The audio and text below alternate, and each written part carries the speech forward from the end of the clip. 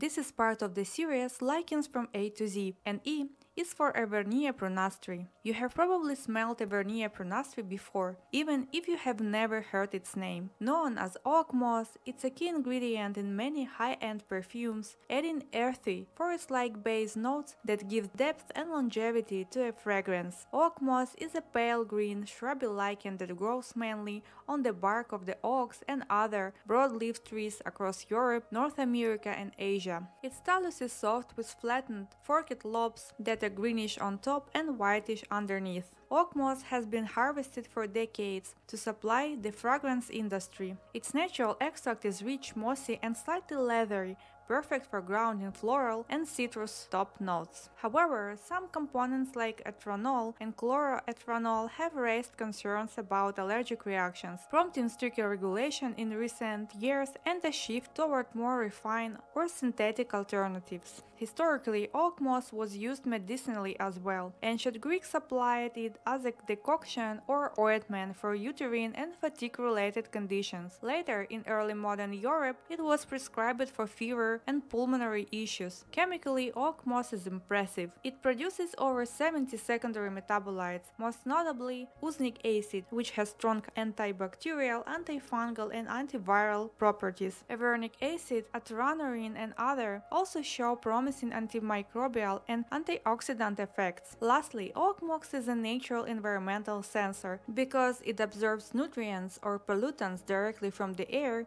it's used to monitor mercury and heavy metal pollution, especially in industrial and urban regions. Its sensitivity makes it a vital tool in assessing air quality and a quiet witness to environmental change. Stay tuned to explore more fascinating lichens.